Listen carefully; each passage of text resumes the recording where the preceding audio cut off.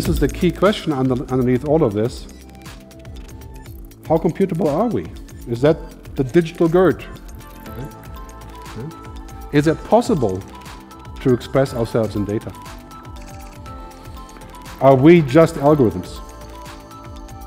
I mean, it's interesting when you ask that question in Europe, you get people are saying, "Oh no, not this is just." Right? But in China or Silicon Valley, people are saying, "Yeah, maybe we're just technology."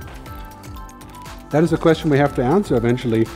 Otherwise we can have these kind of situations where machines can give us good counsel, right? Or we can just get a download of the latest skills.